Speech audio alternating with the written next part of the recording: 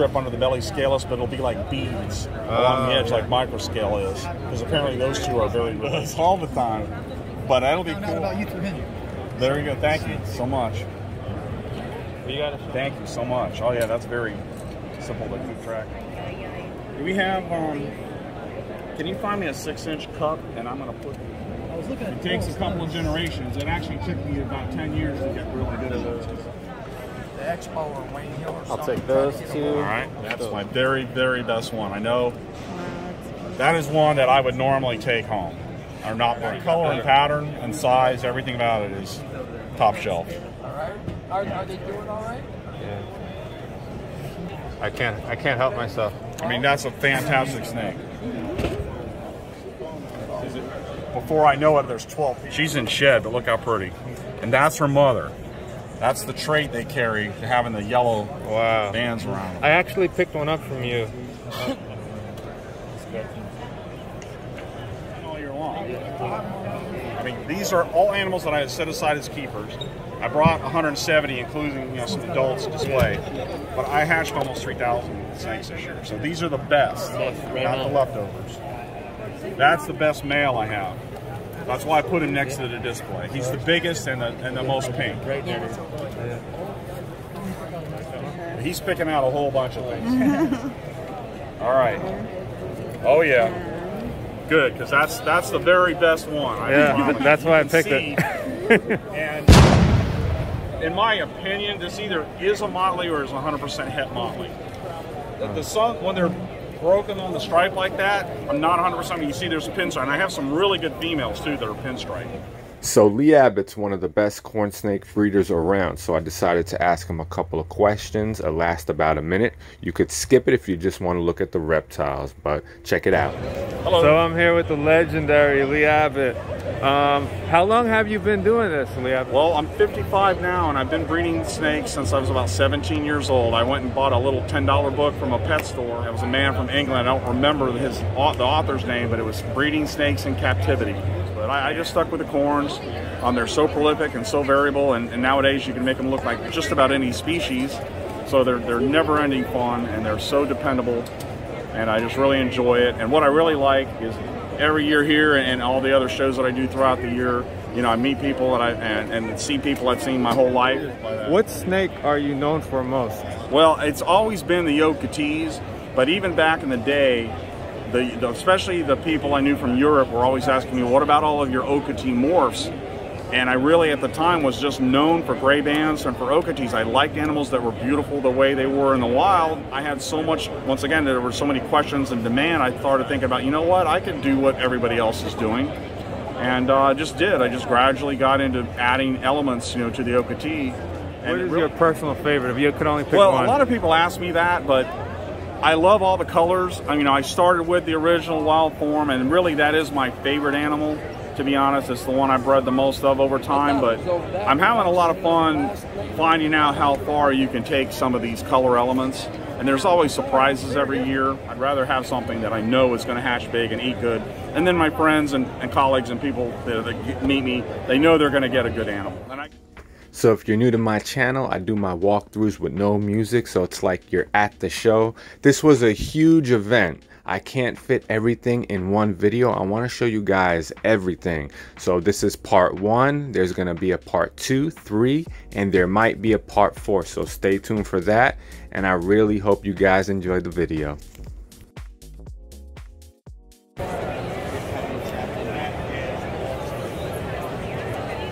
Seen them online. Everybody had, online, but we haven't got to see one in person. No. Yeah, they're pretty awesome in person. Hell yeah, they are. You can see, like, their eyes are just crazy.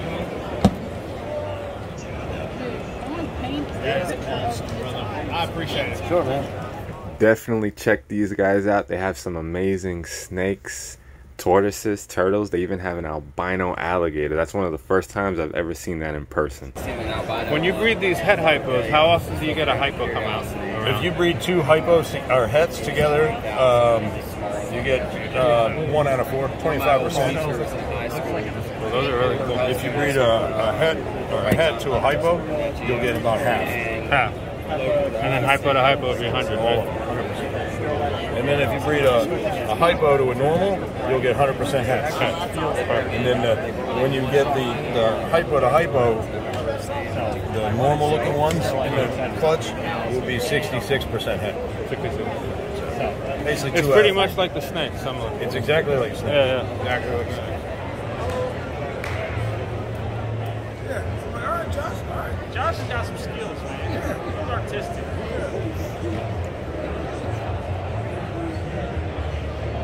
That's for sure.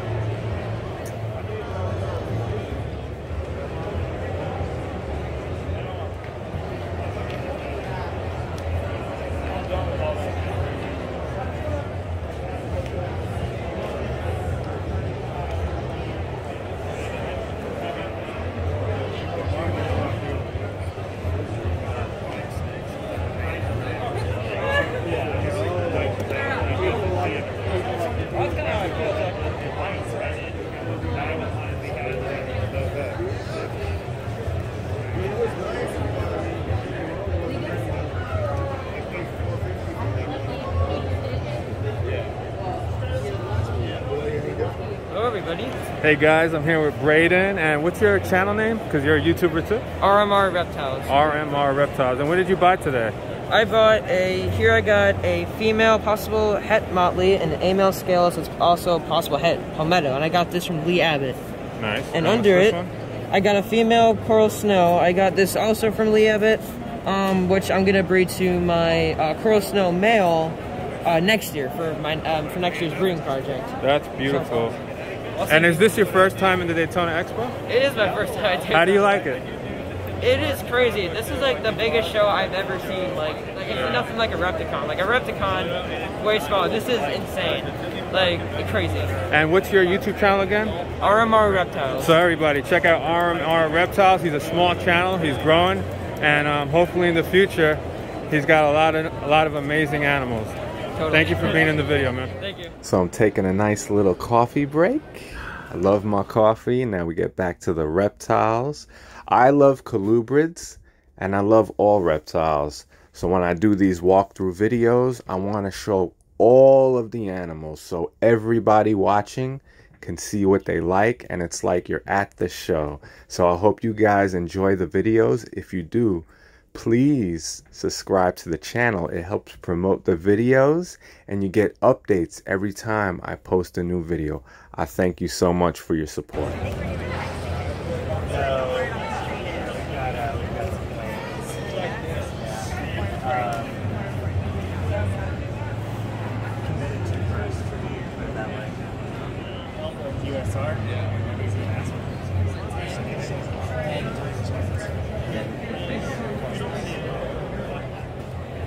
Bring him like a cornsnake. So whenever Mr. Reptiles is at a show, you'll know right away by that amazing flame-colored tablecloth that he has underneath. So he's gonna get best tablecloth design at the show. Absolutely stunning.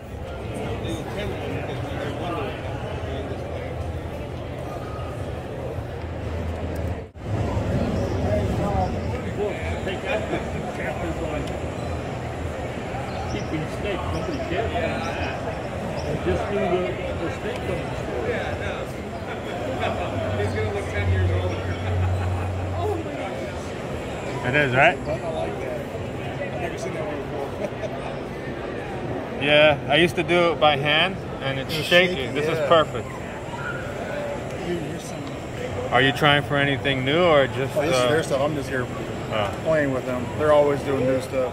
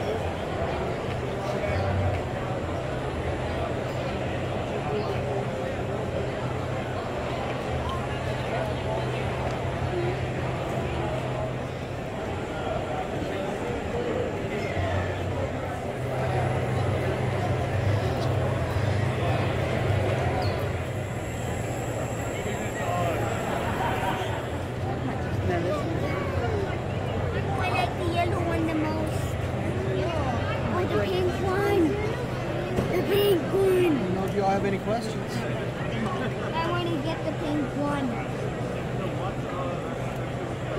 The pink one is so cute. I want to get a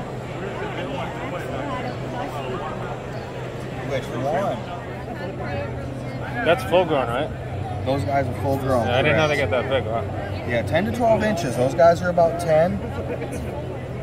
But they're very chunky for being males.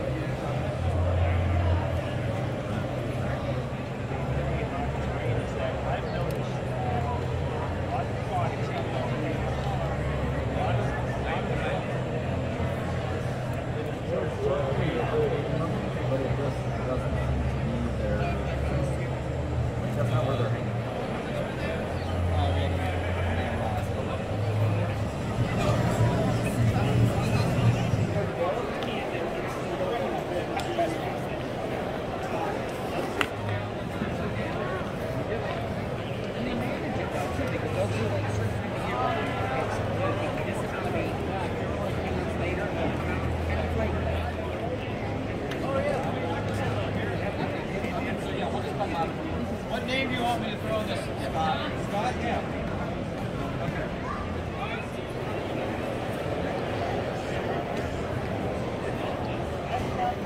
These are bearded, right? Bearded dragons?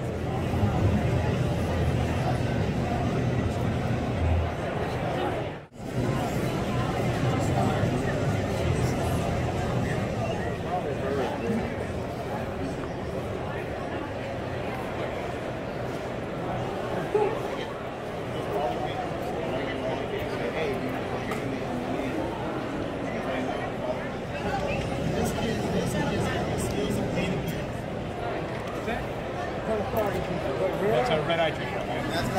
Monkey frogs, revenue? Yeah, monkey.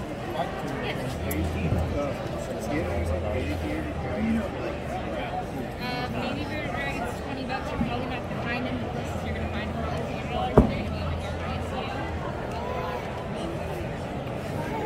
They're going to be in your Yeah, but those are serious. Yeah, those are serious. I got a friend that's me. Oh, okay. From North Georgia. You'll probably know about these. Oh, yeah. These are I checked out the store. I saw the video. Oh yeah? I shared it and everything. Oh, cool. It was awesome, dude. I thought it came out really, really nice. Yeah, yeah. Yeah, you weren't there, so I didn't interview or nothing. I just was like, let me record the animals.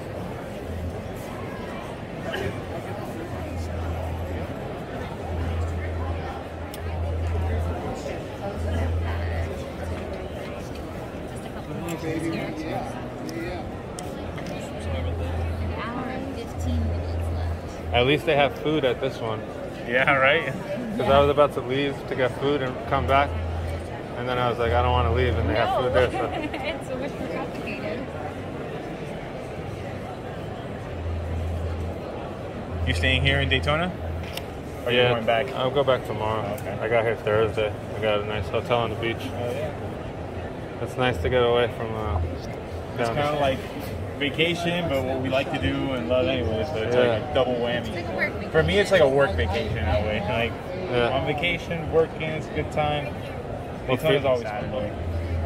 I just like the whole aura of being out here, like the beach. It's just nice. Exactly. It's different. So should we, this is going to take a minute to warm up, so you can still work on it. Cool. Look at this. So I'm here with Megan and Steven, and what did you get here? We got a female California king snake. This one's nice. I like, if you look in between the black, like the nice little bands, it's really faint, but you can see it. And what do you plan on pairing that with? I have a high white albino California king snake, and he's about the right breeding size, so I was looking for a female to match him. Okay. And what'd you get here? So I got a couple of ballpythons, black pastel, Reptile male and a pastel Reptile female. Do you plan on breeding them in the future? Yep. Cool, cool, cool. Well, thank you guys for showing me what you got, and hopefully you find some more stuff. All right, thanks so much. No problem.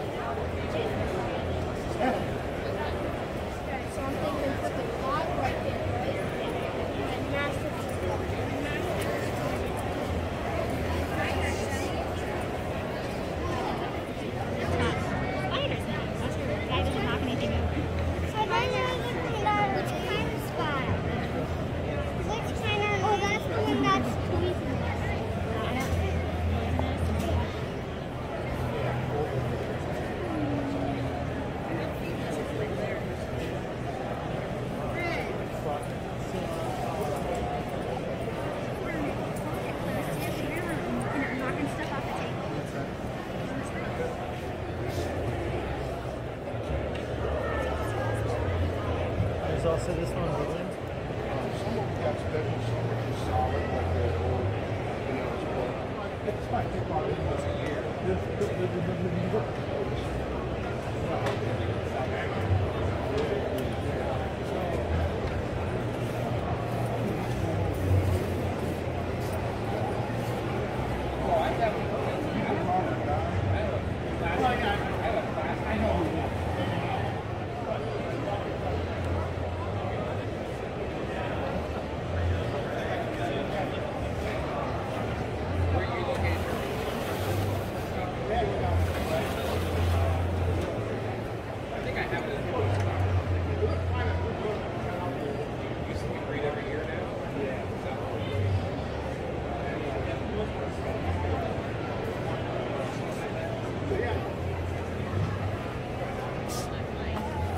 At some point.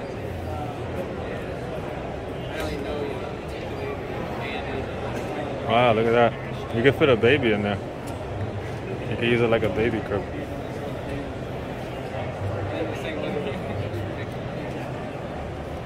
Only $25.90.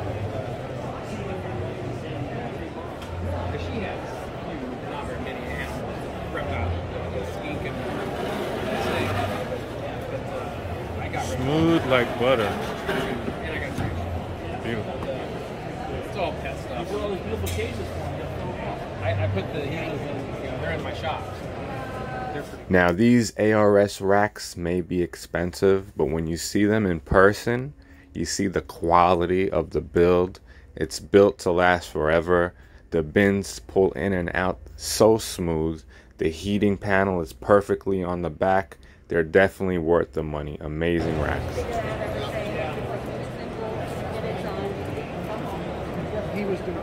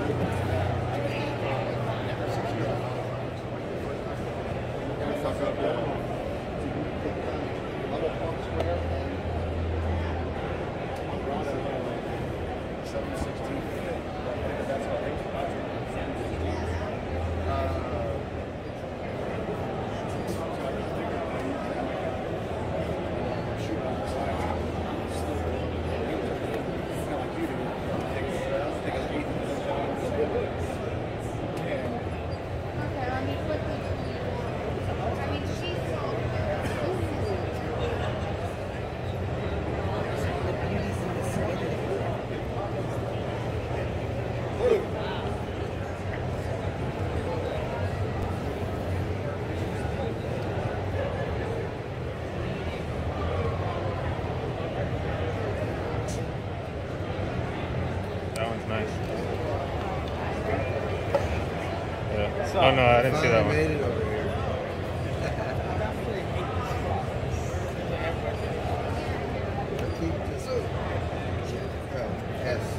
That one, I don't see. Do you know much about chocolate?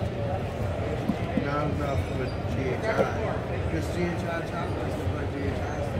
This is like a G. I'm known for a fact that it's GHI chocolate. Problem is these two.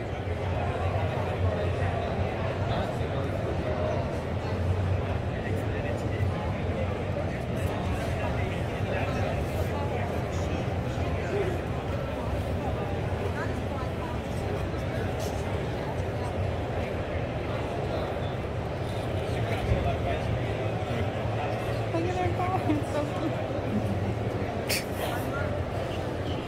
Did you draw that? I had to. My wife did. Oh, that's amazing. I had to capitalize on the Tiger King. That's funny. I love that. You should get a tattoo of that.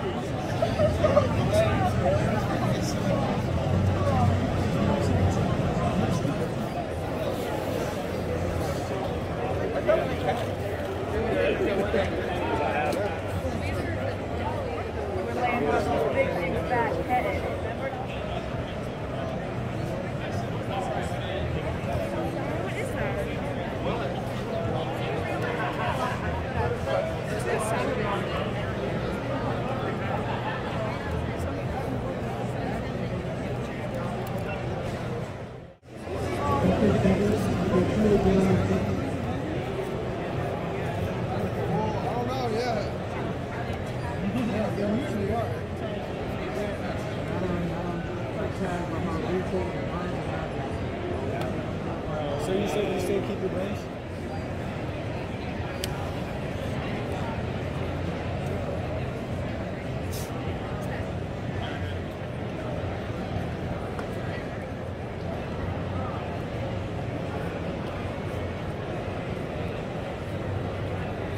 It's just the molt. There's not an animal or anything in it.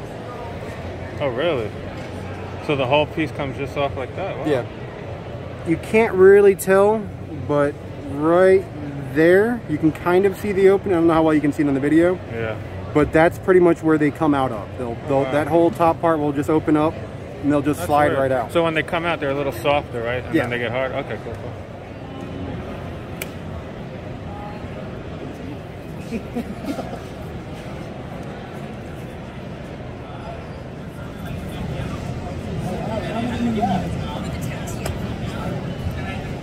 And they go multiple times, yes.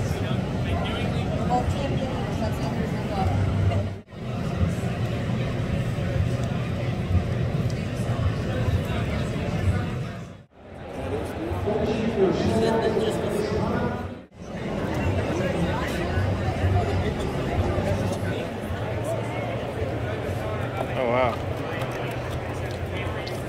That's weird. So they share the same stomach, or?